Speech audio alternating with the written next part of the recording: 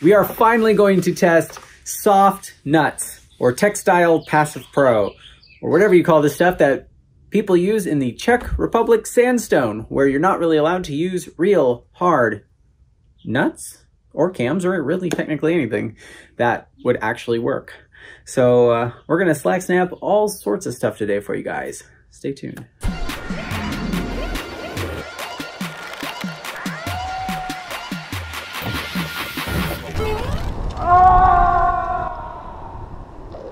Hi, I'm Ryan Jinks, and welcome to a Slack Snap episode. There are two things that I don't understand. One, why so many people want us to test this, and two, why it took us so long to test this. It's only knots. It really wasn't that hard to prep. We have 17 samples, holy cow, that we are going to test today. And then we can do follow-up videos, maybe in real rock, maybe monkey fists, maybe UFO cam things later. 17's already too much for one episode. People have been sharing Jenny Fisher's videos on the soft gear that she uses in the Czech Republic sandstone. Welcome to my tech rack. So this is the variety of knots that we have on us today. Starting over here, we have some simple double overhand knots. I like to call them barrels. They are a passive placement. And then a selection of different thicknesses of figure 8 knots. These have more of an active placement to them. Then I call these guys micro knots. Gigi calls them flat knots. They're just simple overhand knots and some wide webbing. These do really good is passive placement in small placements and where there's a lot of friction. And then over here, a couple of extra slings. Usually we have a lot more slings than this. We just have a couple today. It's nice to have ones that are of different thicknesses. The wider ones are preferable because it distributes the force on the rock a little bit more. And it's nice to have this thin one too. It's really good for poking through small spaces. Apparently that sandstone is too soft for you to rely on it or to use metal gear. I guess it would damage it. Now, if the rock is too soft for my gear to be placed, do I really want to be climbing on it? I don't know, but we are going to test whether or not the knots are strong, the ropes are strong, and we're going to fix a problem that doesn't exist. We're going to try putting soft shackles where they don't belong. All right, I'll give you a 10-second tour of the slack snap machine and we'll get started. This is not the slack snap machine. This is bonus material. This is a drop tower. We are priming it. That is wet and I am very excited.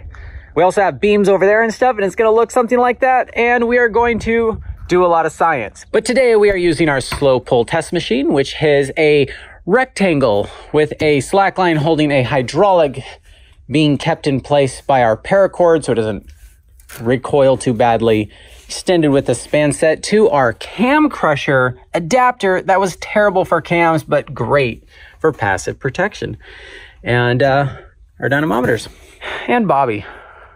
Okay, we're going to start with our 5mm samples here. We have an overhand knot, a figure 8, and basically a stopper knot but with 2 strands. And you can see here that this 0.5 black diamond Camelot C4 is about the same size. And you kind of see here it's about the size of this larger nut from this DMM rack. So yeah, this is actually much larger than it looks, which is what I always say about my nuts. Let's start with the overhand. We're going to cinch this up and we're going to put it in like that and make sure it's tight before we film it. So according to Jenny, the hardest part about using these is the placement. And we're kind of cheating that with our made-to-order placements here. Doing research, I read that people carry dowels and a little hammer to place these nuts properly. That should hold. Let's find out. Wow, that was amazing. All right. We are going to get this way closer and try again. Science.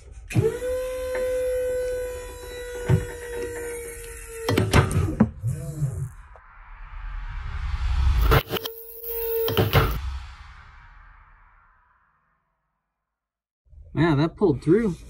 It looks like it broke in the knot in there. Oh, it definitely... how are we going to get this out, Bobby? That got super squished in there. Basically, if you fall on these things, you're going to have a heck of a time trying to get them out.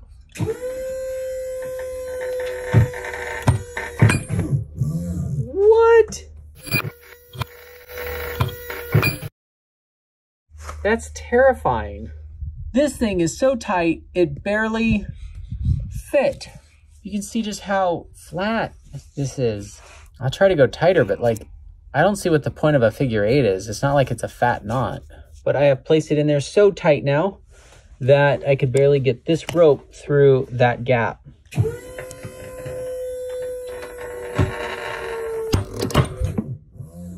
That thing went almost to the very end, broken the knot. So this thing is very abraded and it's very thin. So 2 strands of that 5 mil is not much thinner than this. So it makes it kind of a hard placement. Let's see what the 2-legged stopper knot does.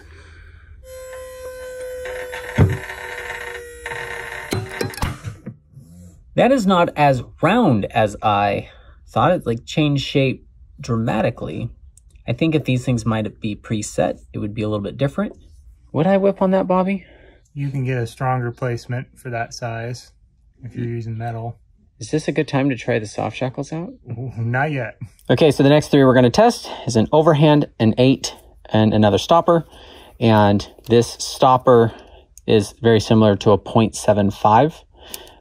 And these, I don't know.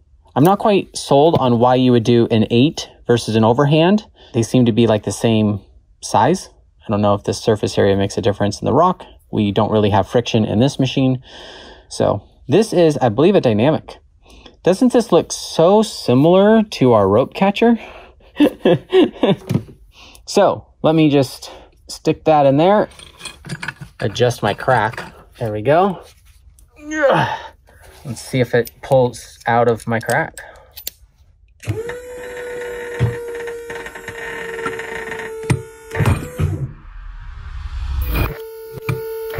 Oh, no way.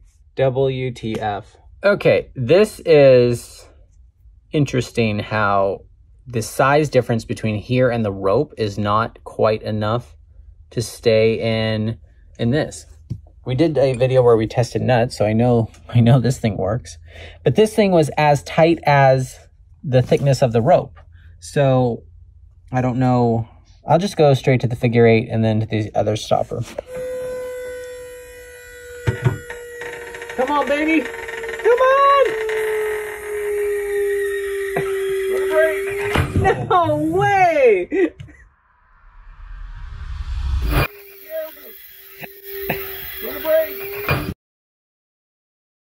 I would whip, but oh man, this is a one whip wonder. You wouldn't want to use this again if you actually, I don't know, do you think friction would make a difference? We usually have friction in the comments. Let us know if you think that'll help. Wow, look at all the fibers, fuzzy fibers. Break, come on.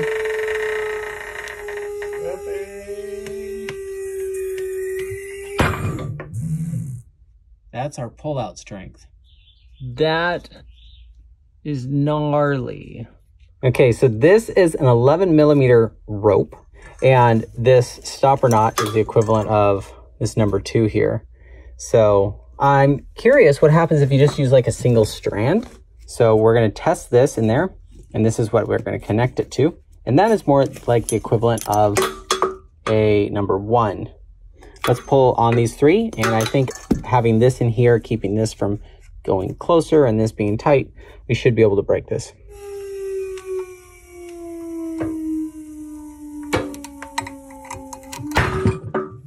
And it slipped.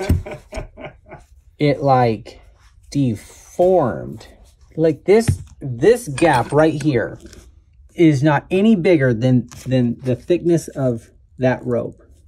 And this thing squished through it, which just shows how much friction plays a role in this. But knots really change shape. I feel like I shouldn't stand next to this.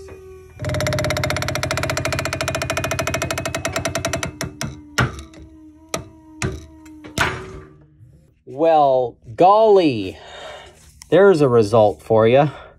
Oh my God, what is even going on here? This is a sterling rope that meets requirements for something. All right, that is amazing. How not to highline?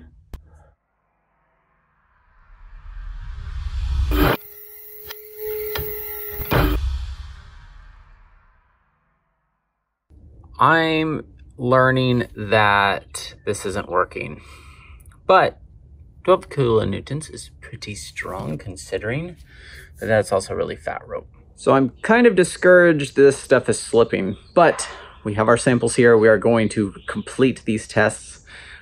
Please put in the comments below you want to see us do this in real rock. I want to know the engagement is high enough to basically do these all again.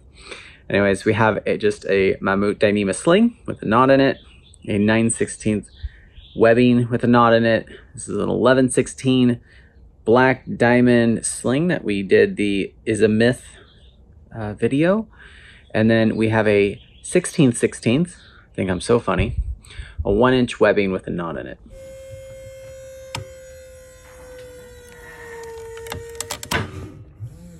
I cinched this down before doing it. We finally broke it. I would whip on 8.4 kilonewtons.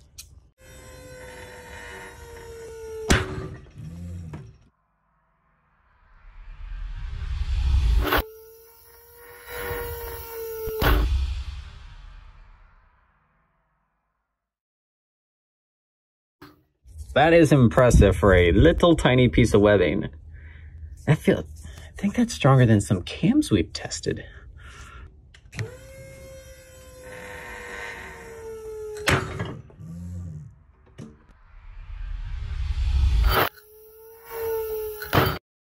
$15.15. Wow. That is rock hard in there. I have to take a hammer to take this out. Wood whip. So I did not test the sling because it, come to find out, is 18 millimeters, which is the same as the other one we did. So it's all around that 12 kilonewton range would be this guy, 15 kilonewtons is this guy. And yeah, so now we got some goodies. Now I'm pretty excited about this part. I don't know anybody that uses soft shackles for Soft Passive Pro, but the heads are pretty strong when these are set. And so what we have is 4, 5, 6 mil, and 8 mil. And I just checked with the calipers. This one here is an overhand knot. The rest are button nuts. But yeah, we'll find out if the heads deform. I'm going to basically cinch it down as tight as I can. I have a feeling these are going to be pretty strong.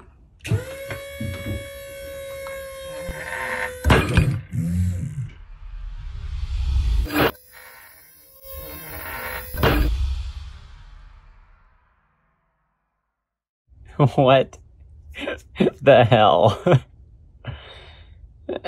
All right, well, maybe this won't work so good. Let's try a bigger one.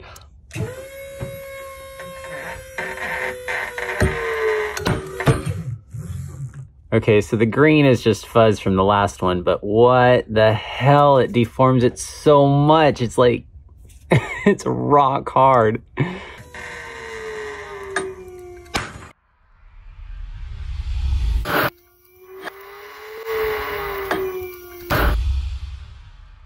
That is very flat.